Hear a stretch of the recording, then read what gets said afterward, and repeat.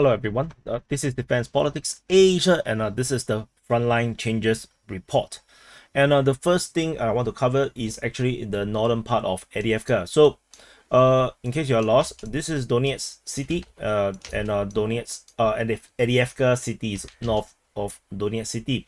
And there is some frontline changes. This is actually frontline changes from the Ukrainian side. The Deep State UA, the pro-Ukrainian mapper, or mapping, or OSIN, or open source intelligence, have updated their mapping to show you the Russians advancing further around the northern part of Avdiivka. The Ukrainian lines continue to be broken over in this region here. So let's cover the easy part first. The Russian forces easily taken the rest of this area here along the coast of this lake, and this is pretty much obvious that this is going to happen because the Ukrainian forces have already redrawn away from this region here. And so as a result, the securing of this coastal area of the northern part of this lake is pretty much a given thing. So this covered, but the Russians also have made progress over in this area here, in the northern suburb region, and particularly there's a lot of focus on this area here where the railway line is.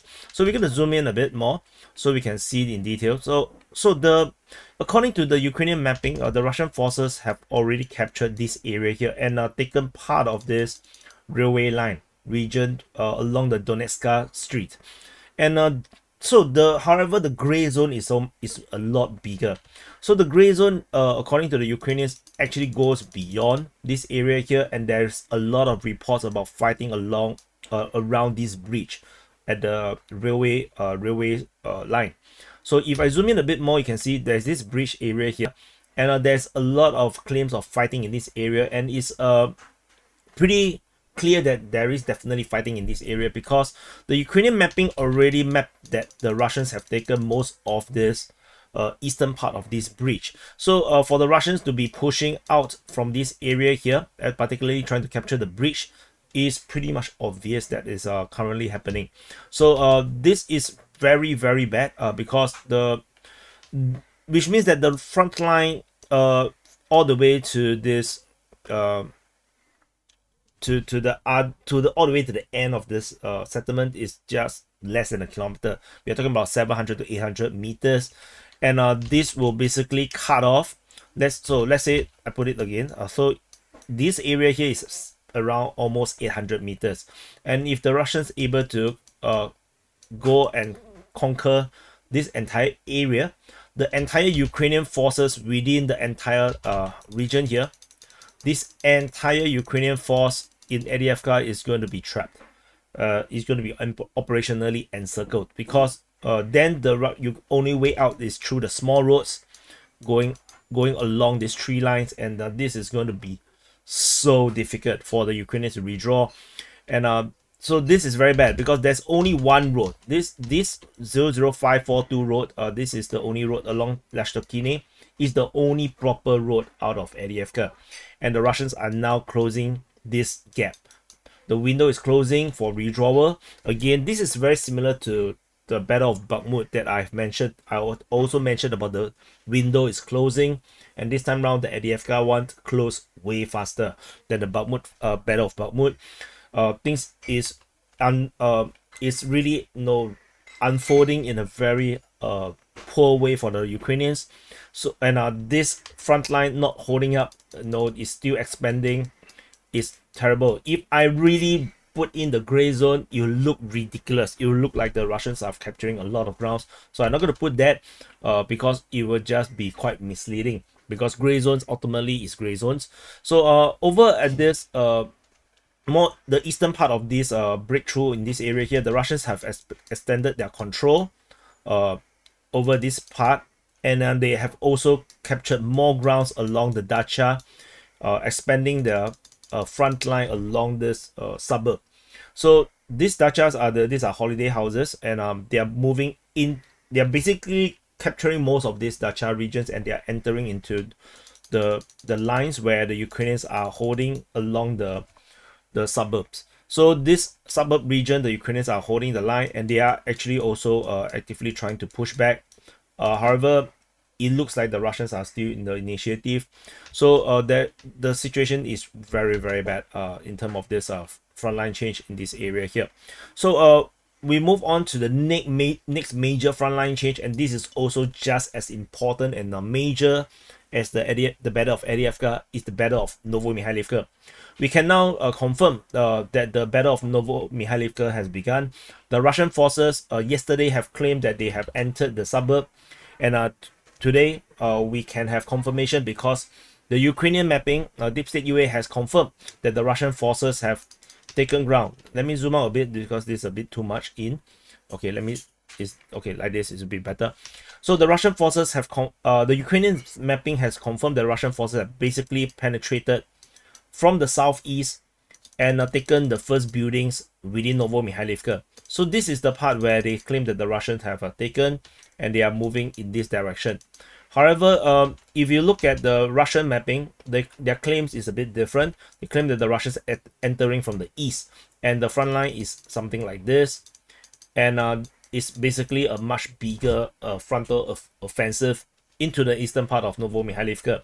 So while the Ukrainians claim that the Russians are attacking from the southeast. So this is a slight differing in terms of the information, but both information has confirmed from the Russian and the Ukrainian side has confirmed that the Battle of Novomykhailivka has begun. The battle is now inside of Novomykhailivka, and if you believe in the Russians' claims, then the Russians have basically captured most of the eastern part of Novomykhailivka now, and they are slowly and they are now progressing into the central part of Novomykhailivka.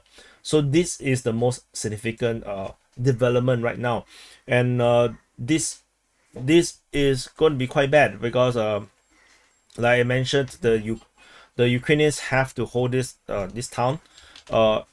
Anyway, we shall wait and see because I'm not sure what else to talk about for this. We just still need to wait for more information to develop and see how this goes. I'm not sure how serious the Ukrainians are in terms of holding this front line at this moment, given how bad the situation over at Avdiivka, which is much worse than this. But the situation at Avdiivka may cause morale issues along all the front line, and the Ukrainian forces, if they hear that Avdiivka is falling and falling really fast, they may actually just give up to fight on in the rest of the front line, where they themselves are experiencing the overwhelming firepower on the Russian side, and they may just not want to fight.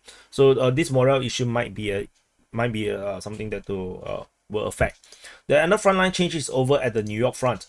So New York front is this is Avdiivka front. This is New York front. But at the New York front, there is some frontline change where there is a geolocation of Russian forces, geolocated by Deep State UA, and this actually invalidated the Ukrainian claims, as the Russians are now over here, and the Russians also, and based on the Ukrainian mapping, they also seems to have captured more grounds, just slightly more over at Pivdenne. So the Russians are making slight advance in this area here and towards New York.